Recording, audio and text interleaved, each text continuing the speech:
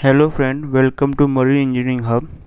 Today we are going to explain about exhaust valve actuation of two different type of series. One is the cam operated exhaust valve and one is the electronics operated exhaust valve. In cam operated exhaust valve, as you can see on my left side, this is the high pressure pipe, this is the hydraulic actuator, this is the roller, and this is the cam. As the engine is been turned, this is the base of the cam. Here this is the base of the cam, and this is the peak of the cam. When the peak of the cam will come, it will push up the hydraulic actuator against the roller, and from here the oil is fed. As the oil is been pushed up, as it is pushed up, the oil is been compressed, and its pressure increased, and it passes through the hydraulic pressure pipe, and it will activate the hydraulic piston. As this hydraulic piston will get activated of the exhaust valve, it will move the exhaust valve down. As the exhaust valve is moved down, it will open, and it is been returned with the help of the here. As you can see, spring, air spring, through which it will return back to its normal position as soon as the pressure in this hydraulic pressure pipe will decrease. How it will decrease? When the cam will go off its peak, the hydraulic actuator will come down and the pressure in the line will decrease. As the pressure in the line will decrease, the air spring which is been compressed during the compression will bring back the exhaust valve to its closed position. Now let's see this electronic actuation. Now here in the MC series, in the cam type series, the pressure is been increased with the help of the cam.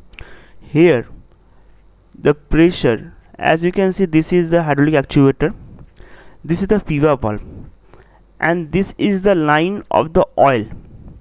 This oil is called servo oil, which is being pressurized by the hydraulic power system.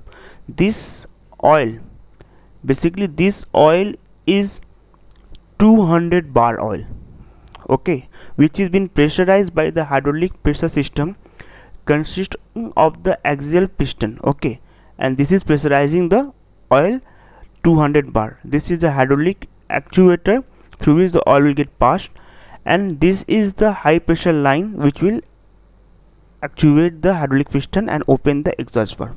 Now basically the inlet and the outlet of the oil is being controlled by the FIVA valve. The FIVA valve function for exhaust valve actuation is that it get the signal from the CCU, cylinder control unit, and as it get the signal from cylinder control unit, it will open the port.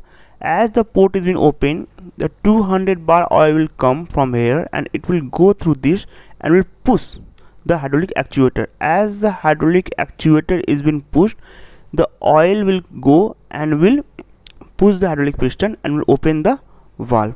Here again it is returned back to normal position with the help of the air spring return mechanism. Okay, this is the basic concept of difference between the ME and the MC series. Basically the pressure in MC series is being built up by the cam, but here the pressure is being built up by the hydraulic power system, which is been fed through a line through accumulator to prevent any drop in, to compensate any drop in pressure. And this is the FIVA valve which control that 200 bar oil line by the help of the electronic signal which is coming through the cylinder control unit, which is been fed by the ECU. And this is how the main engine electronic type actuation of exhaust valve take place. Thank you friend, please do like and subscribe. In my later video I will explain the design concept change which has been done in exhaust valve ME series and MC series. Please do like, subscribe my video. Thank you friend.